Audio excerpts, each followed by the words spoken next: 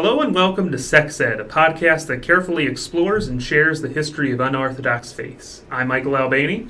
And I'm Patrick Reynolds, and for our 12th episode, we'll be discussing a religious group concentrated on the island of Tanna in the archipelago nation of Vanuatu, about 1,200 miles east of Australia.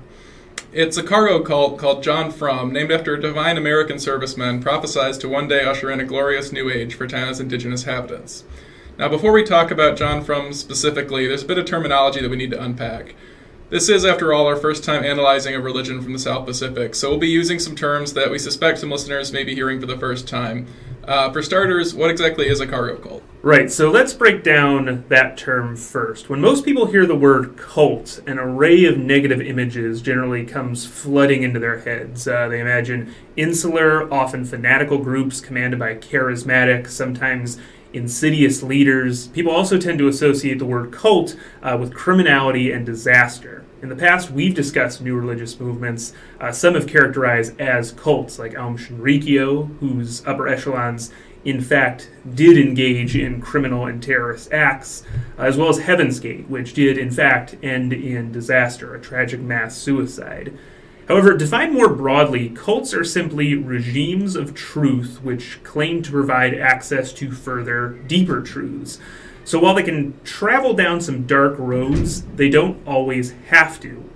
In the early 20th century, indigenous inhabitants of the islands of the South Pacific began to develop some regimes of truth as they came in contact with unusual cargo of the visiting American GIs. Many Pacific Islanders have never seen pieces of technology like radios or refrigerators or even things like bubblegum or Coca-Cola, so they rationalized their existence by integrating them into their own spiritual worldviews. What resulted was the formation of partly Christian, partly indigenous cargo cults. Now, we're going to be using the term cargo cult pretty sparingly throughout this podcast because most quote-unquote cargo cultists wouldn't call themselves that. It's an anthropological term that dates back to about 1945 at the earliest, and it initially carried a fairly condescending connotation. While modern anthropologists have added a lot more nuance to the term, we think it's important to talk about it, mostly because if you're interested in John Frum and you want to research it more yourself, it's a term that you're definitely going to run into. One thing I want to point out, specifically the concept of cult is worship dedicated to a thing, too, and it implies that they're worshiping the cargo, which they're not. So even though John Frum only formally emerged in the 20th century, its roots date back pretty much to the moment of European contact. Before that, Melanesian people on Tanna thought of their island as the center of the universe and practiced various customs. The Melanesians embraced a social system that emphasized the importance of ancestors. They believed that ancestors could impart knowledge upon their descendants even after death, and the names of ancestors were often recycled, with children sharing ancestors' names expected to one day grow into the roles that they had held.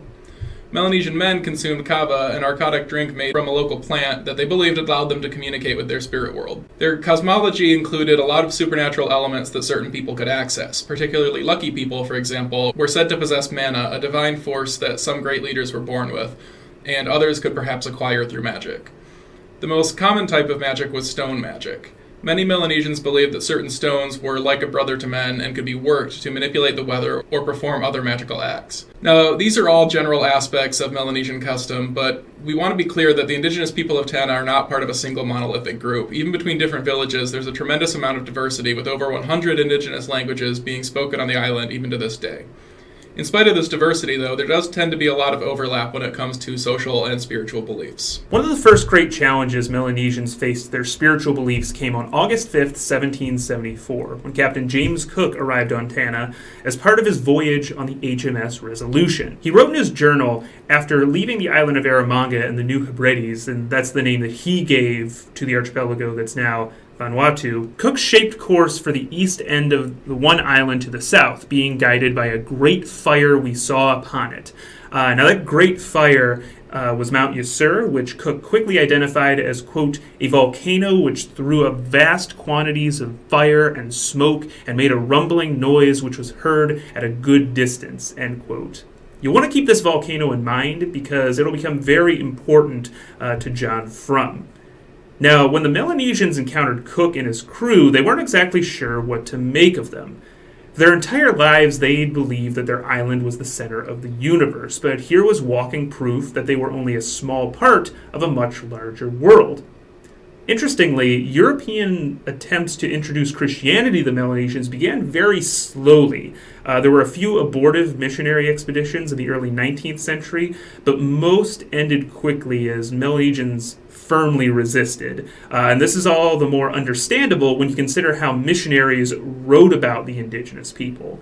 One Presbyterian missionary, for example, said, quote, "We found the Tanese to be painted savages, enveloped in all the superstition and wickedness of heathenism. They are exceedingly ignorant, vicious, and bigoted, and almost void of natural affection," end quote. Thus, until the late 1800s, most Europeans who turned to Tanna did so for natural resources and labor. One of the most coveted natural resources on the island was sandalwood, and between 1840 and 1865, Tanna's men began working for European sandalwood traders in exchange for manufactured goods. While European missionaries spoke harshly about Tanna's indigenous people, they admittedly chastised sandalwood traders just as much. The sandalwood traders are, as a class, the most godless of men, whose cruelty and wickedness makes us ashamed to own them as our countrymen. By them, the poor defenseless natives are oppressed and robbed on every hand, and if they offer the slightest resistance, they are ruthlessly silenced by the musket or revolver. Nevertheless, the sandalwood trade persisted until Tanna was almost stripped bare, at which point plantation owners in Australia sought out Tanna's labor to harvest cotton and sugarcane. Some Melanesians went willingly, but others were kidnapped or coerced. By the 1880s, Scottish Presbyterian missionaries started colonizing Tanna even more forcefully, establishing a permanent settlement and even a printing press. Their goal was to spread the Christian faith on Tanna and eradicate all vestiges of indigenous religion. To do this, they established what would come to be known as Tanna law. Presbyterian missionaries set up ecclesiastical courts on the island that outlawed various custom. They considered everything from attempts to practice stone magic or narik, and that is black magic, to traditional dances, polygamy, and kava drinking dangerous and deserving of repression. To enforce their laws, missionaries recruited recent Christian converts to their own police force. Two of the most influential being Kaukari, who lived in a village on the east side of Tanna, and Yawis, who lived on the west side. Both of these men realized that by working with the missionaries and the God they preached about, who could supposedly grant eternal life, they could greatly elevate their social statuses. As leaders of the ecclesiastical police force, they sought out Melanesians publicly engaging in custom and arrested them, sometimes beating them in the process. Punishments before Presbyterian courts could then be as lenient as a small fine or as harsh as a sentence to hard labor. Between 1905 and 1925, Tanna law was at the pinnacle of its power. Meanwhile, two other European powers claimed control of Tanna.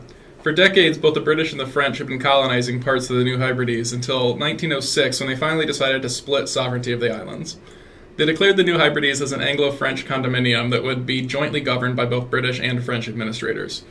These administrators did not always see eye to eye with the Presbyterian missionaries, but they were equally willing to repress indigenous religion if they considered it a threat to colonial rule. In 1915, Tanna endured an unexpected hailstorm, which some islanders interpreted as a sign of impending end times, possibly because the fundamentalist interpretation of Christianity that the missionaries had been preaching heavily emphasized the Second Coming. In the hailstorm's wake, a Melanesian man came forward and proclaimed himself a prophet, who asserted that the island's true God had shown him the location of a buried treasure on the island.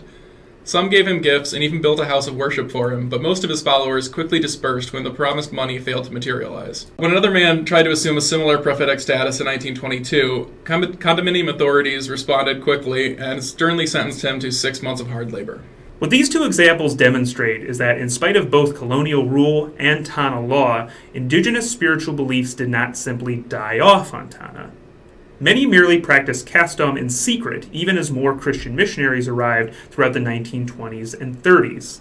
Beginning in the 1930s, a significant number of Seventh-day Adventists came to the island as well, while France's governmental foothold allowed for Catholic proselytizing too. Although Catholics visited Tanna in much smaller numbers than either their Presbyterian or Seventh-day Adventist counterparts.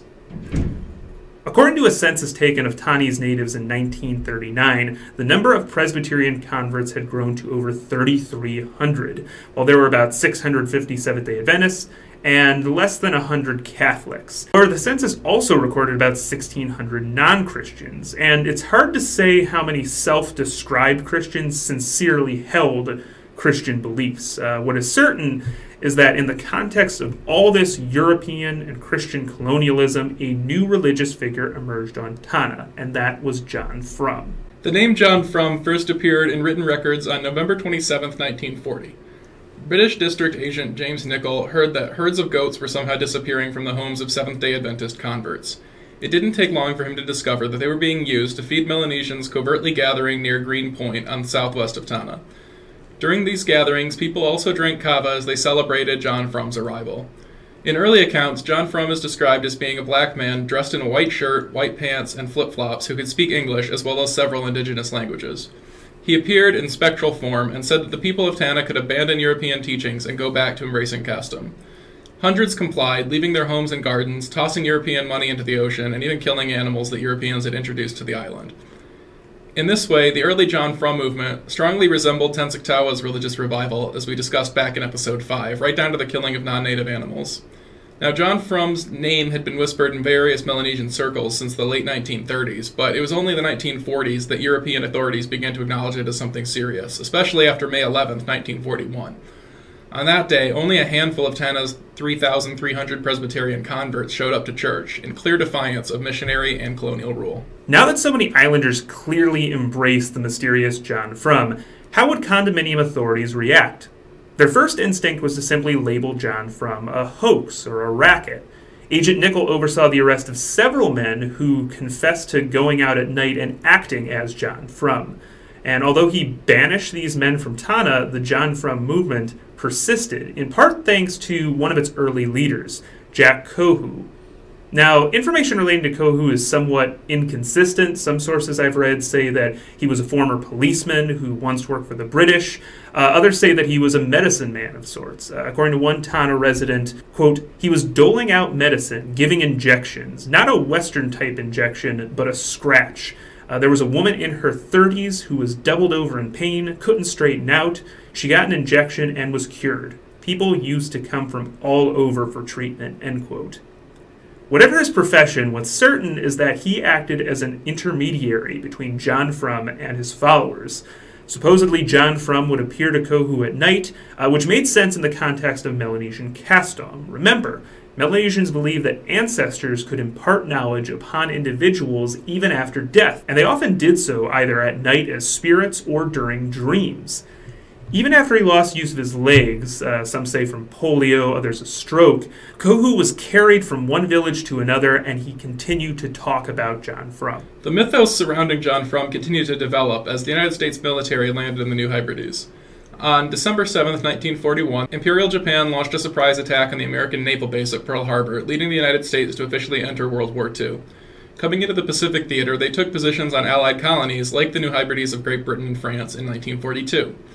The people of Tanna watched as American servicemen carted in cameras and radios and refrigerators and electronic torches, jeeps, bulldozers, and all sorts of cargo that they had never seen before, or at least never in such quantities.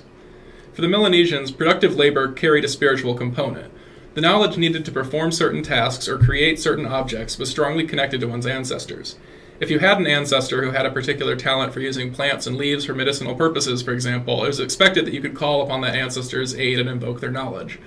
Melanesian observers didn't actually see American servicemen making any of their cargo, it just appeared with them. So many concluded, reasonably enough, that the Americans simply had access to a type of knowledge that they didn't, perhaps granted by John Frum. If that was the case, maybe John Frum was American as well. In fact, some suspected that his name John Frum, F-R-U-M, was short for John Frum, F-R-O-M, America. People on Tanna were met with another surprise as they started working on American military bases. African-American soldiers.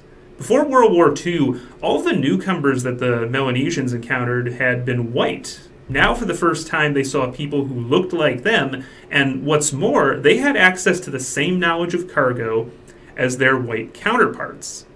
In the minds of the indigenous people, if John Frum could bless black soldiers from the United States with this precious cargo, there was no reason why he couldn't aid them in overcoming colonial rule. And it was this kind of thinking that condominium authorities feared most. White Islanders started to talk about how the name John Frum could have other meanings besides simply John from America. One interpretation was that it was a corruption of John Brown, as in the American abolitionist who in 1859 led a raid on Harper's Ferry in an attempt to instigate a massive slave uprising. This theory that John Frum and John Brown were one and the same was supported by the fact that John Frum was sometimes described as a white man. Another interpretation, though, was that the name was a corruption of John Broom, since John Frum would literally sweep white people off the island. Thus, between 1940 and 1957, the condominium attempted to repress the movement, arresting and imprisoning some of its major leaders. Despite these government efforts, John Frum endured underground. In 1957, Nako Maha, one of the movement's last imprisoned leaders, was released, formally ending the period of repression. In commemoration of this event, the movement declared February 15th a holiday where adherents would march like American soldiers in the streets, with bamboo rods over their shoulders like rifles. The most important part of the ritual, though, is the raising of an American flag, followed shortly by traditional song and dance. The significance of this holiday, known as John Frum Day in modern Vanuatu, is perhaps best expressed by Isaac Wan, one of the movement's most enduring leaders. According to him, even those who had none would soon be able to raise the American flag above those of the colonial powers. The Americans had warned that it was taboo to interfere with custom, and that is the real meaning of the flags. America forbade the colonial powers to imprison men for following customs of their culture. The custom belongs to them alone. Since then, everyone has been able to see the custom is alive, the custom is life. Flag ceremony saved our custom and our culture. If there had not been this ceremony, we would have lost our custom and the government would have won. It is thanks to John Frum's promise, telling us that America would give us flags to stop the colonial powers, and custom was revived. When all the people of Tanna saw the flags flying, they understood that the condominium authorities would no longer oppose it. From that quotation, it should be fairly evident that John Frum staunchly opposes colonialism. However, the movement also faced severe criticism from Melanesian nationalists moving into the 21st century. In 1980, the New Hebrides gained independence from Great Britain and France and officially became the nation of Vanuatu. Father Walter Linney, a former Anglican priest from Pentecost Island, which is north of Tanna, became its first prime minister. Linney's personal animosity towards John Frum was palpable. When one pair of researchers ran into him during a trip and confessed that they were there for the February 15th festival on Tanna, he just groaned, looked disgusted, muttered something like, "Good God," and turned away toward the window, ending all further conversation. That's a quotation from those researchers. Moreover, Linney did everything in his power to marginalize John Frum followers politically, considering them superstitious enemies of modernity. Subsequent prime ministers, however, have come to respect John Frum more, characterizing the figure as something of a nationalist hero, and preferring the John Broom interpretation of his name. The relatively recent acceptance of John Frum in Vanuatu has certainly not been hurt by Tanna's status as one of the nation's premier tourist destinations. In addition to attracting fascinated vacationers, it's also brought in scores of anthropologists and documentary filmmakers. Just a few years ago, for example, documentarian Werner Herzog traveled to the island to capture footage of Mount Yasur for Into the Inferno, a documentary we would definitely recommend you check out on Netflix. As we mentioned earlier, Mount Yasur had become a pivotal facet of the John Frum movement. Prior to Vanuatu's independence, its followers touted how 20,000 of John Frum's soldiers hid inside the volcano, just waiting for American forces to return. According to Isaac Wan, John Frum now uses Mount Yasur as a portal to travel back and forth between Tanna and the United States. It's also the place where he and his son go to converse with John Frum, much like Kohu did before his death in 1971. Even though John Frum has endured both colonial and nationalist persecution, one thing that we need to emphasize is that much like the indigenous people of Tanna themselves, John Frum is not a monolithic group. Isaac Wan leads what you might consider the orthodox branch of the religion, based in Sulphur Bay near Mount Yasur, since he can trace his ancestry back to some of the earliest John Frum leaders. However, it has endured several schisms in recent decades, with smaller offshoots including the Monday group, so-called because it holds its worship services on Monday as opposed to Fridays like Isaac Wan's group. There's also the Prince Philip movement, a sect prominent in a single Tanese village that attributes divinity to the Duke of Edinburgh, believing that he's either John Frum himself or perhaps his brother. The largest John Frum splinter group, however, emerged in 2000. After the annual February 15th festival, a man named Fred Nasse began preaching a millenarian message, claiming that the new millennium would usher in a period of dramatic, even earth-shattering change. On May 2nd, his predictions seemed to come true. On that day, Tana's only lake spilled over and emptied into the ocean, flooding Sulphur Bay and leaving hundreds dislocated in the process. Consequently, Nasse became known as Prophet Fred, and hundreds flocked to him for guidance. I think it's also interesting to note his group, they have their worship services on Wednesdays instead of Fridays, and all of these different days of worship are in contrast to the traditional Christian day of worship on Sunday, but also the Seventh-day Adventist day of worship, which is Saturday. Prophet Fred's theology combines elements of John Frum worship and Melanesian custom with more pronounced aspects of Christianity. Shortly after the flood, Prophet Fred urged his followers to converge in a single village that he called New Jerusalem, which would act as a new Noah's Ark during the rapidly approaching end times. However, as the end times failed to expediently arrive, Prophet Fred began referring to his ark as a ship of unity for the people of Tana. Ironically, there's very little unity present between the existing branches of John Frum. In 2004, 400 men from Prophet Fred and Isaac Wan's denominations physically clashed, leading to dozens of injuries and lots of property damage. When asked by one journalist about Prophet Fred, Isaac Wan simply responded, "He's a devil, I won't talk about him." One thing that the two groups seem to have in common, though, is a hatred of colonialism and imperialism. When the United States deployed troops to the Middle East in 2003, Prophet Fred made a bold declaration to remove every American emblem of worship from his churches, except for the American flags, vocalized support for Iraq, claiming that the Iraqis were merely trying to protect their custom.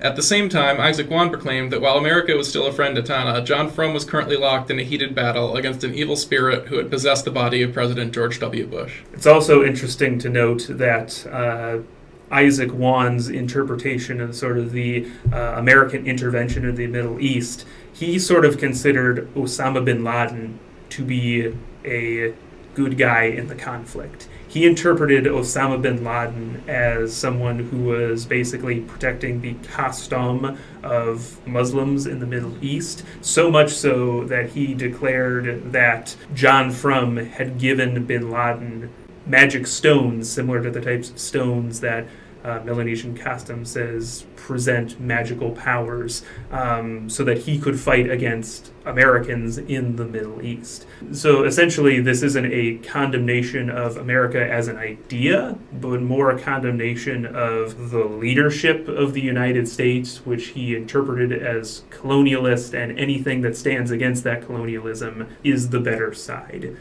It adds another layer, I think, of depth and complication to this whole movement.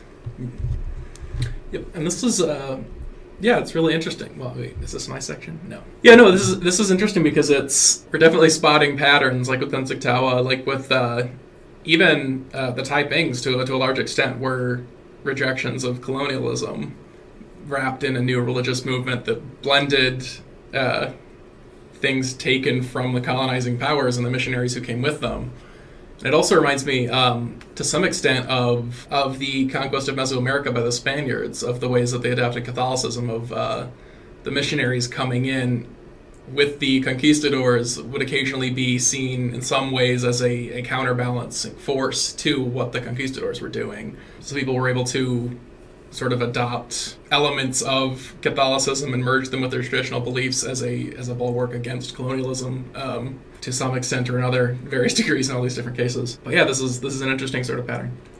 And I think that one of the challenging elements of crafting a history of this group is that you have very few primary sources that are generated by the actual people who believe in it. There's a large historiography or a large body of scholarship and literature on John Frum, but most of it is by anthropologists, particularly white anthropologists, and you kind of have to wade through some of the older stuff to get to the more nuanced modern stuff. John Frum is a religion whose precepts and beliefs are mostly held orally. So this is a element of the indigenous faith that carries over to John Frum, is that basically all the beliefs are held orally, and the only way that you can really understand them is by actually interviewing people who believe in them. But even so, adherents of John Frum,